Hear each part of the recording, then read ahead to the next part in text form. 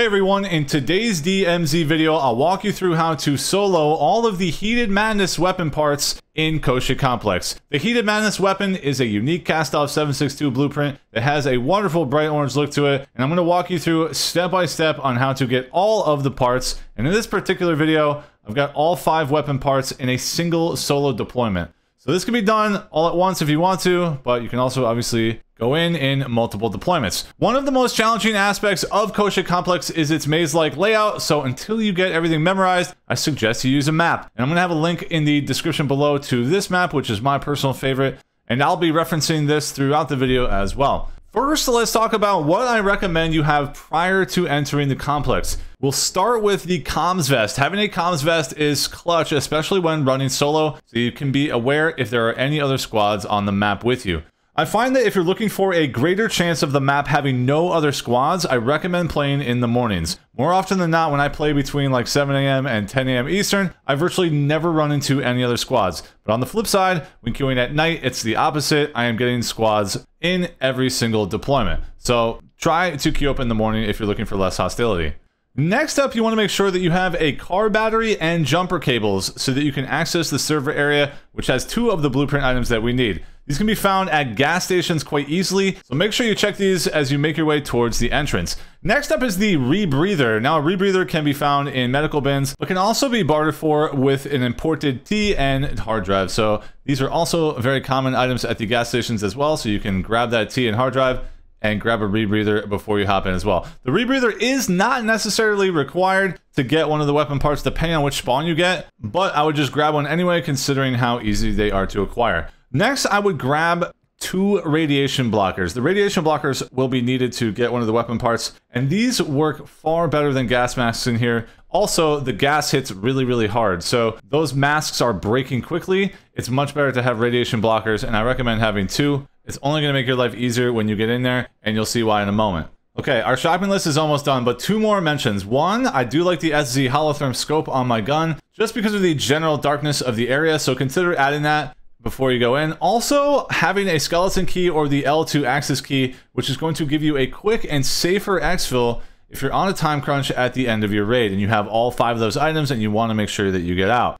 Not required, of course, but handy for sure. There are some other items that we're going to be looking for when we get in there, and I'll touch on those in a moment. Let's talk about which entrance to go in. I find that the North Turok entrance is by far the easiest and quickest to get to the center of the map, and it also happens to be a location of one of the blueprints that we need as well. Now, as we're entering our starting area, let's talk about a very important item you need to start looking for right away, and that is the AQ laptop. The AQ laptops are scattered around all the starting areas as well as the main areas of the map, and we need 3 of them to grab the final weapon blueprint.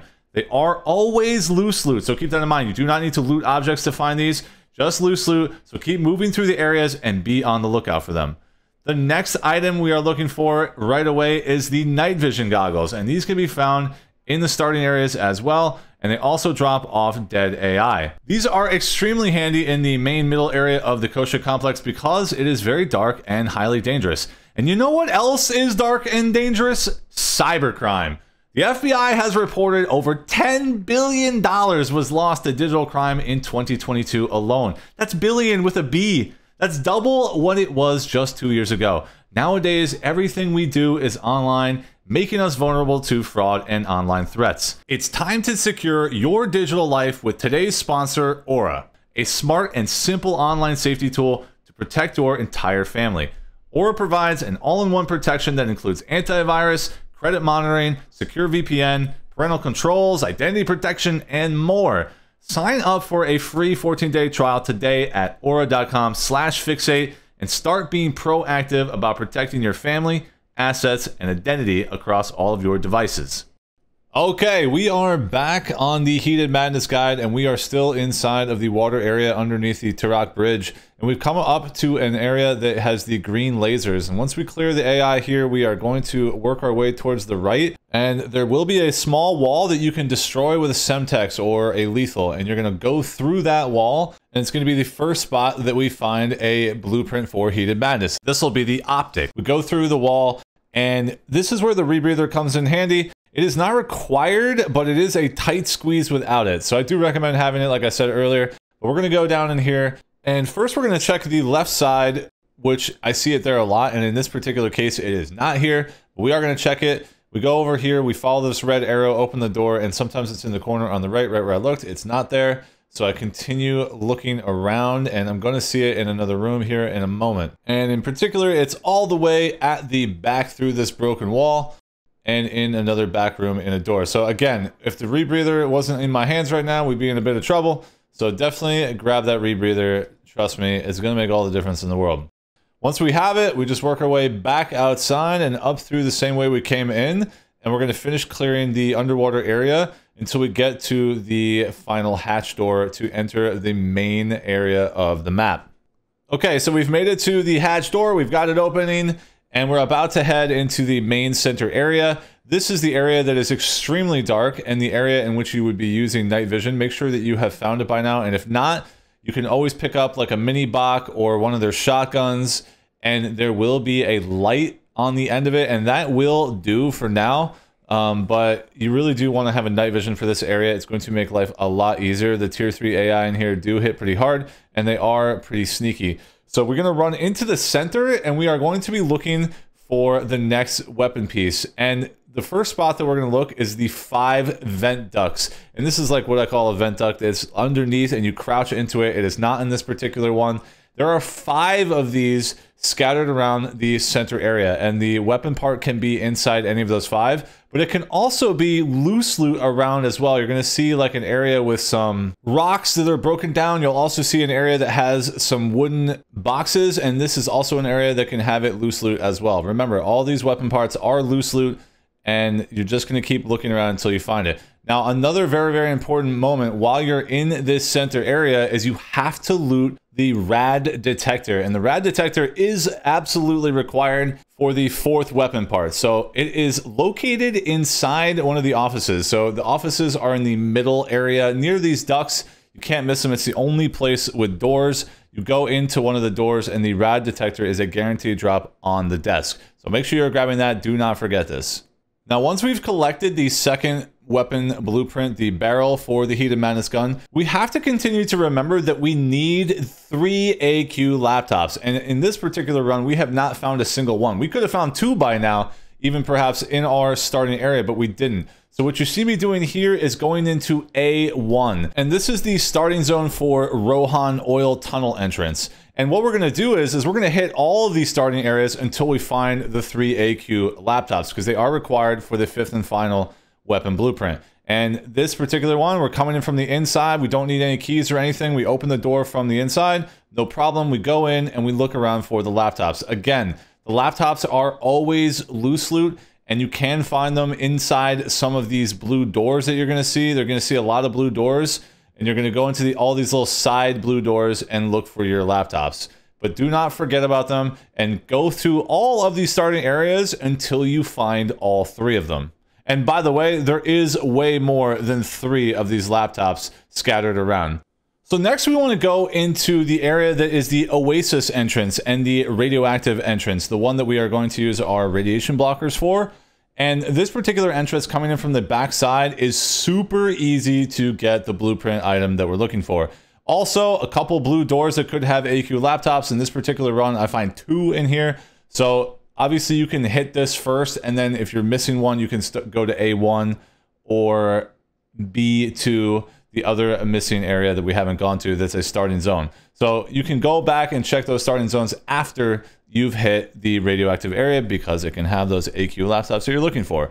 We're going to walk up to the main entrance here. We're going to unlock the deadbolt. Watch out for the new AI. There is a charger that explodes, and you're going to pop those radiation blockers, and you're going to get in there.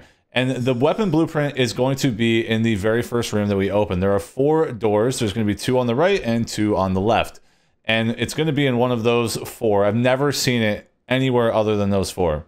Now, keep in mind that when you open these doors, it will relock the door that we just came in. It's part of a feature of the zone. You have to close them all to open the door again. So in this case, I'm going to run around and look for the weapon blueprint, and I think it is behind one of these closed doors. And when I open that closed door, it locks the way that I came in. So you have to use the circular dial door handle to reclose it after you've gone in. So we're opening this bunker door in this manner, and then we're going to have to reclose it to gain access back to the way that we came. And once you find the Heated Madness magazine, you can just dip out, close those doors, and re-go out the way that we just came in, and get back into the center of the map, which leaves us only with 2 more blueprints to find. And both of those blueprints are going to be in the same exact area, the server room. And yes, you will have to have all 3 of your AQ laptops by now. So if you haven't found them, continue to search those starting areas until you do, and then we'll be ready to go for the server room. Okay, once we're ready to go in to the C1 or C2 door, it doesn't matter which one you go into, you do have to use the car battery and the jumper cables between the 2 outer doors. You're going to put them into like a circuit breaker box, and once those 2 items are in, you can then now have power to both doors, and you can go in whichever door you want. Once you go in, we're going to work our way to the right-hand side of the room, or technically the south end if you're looking at the map that I've provided. Once we get to the south end of the room, we are going to see a door, and that door is locked and has a keypad on it. And we are going to use our rad detector above the keypad to see what letters we're going to be looking for.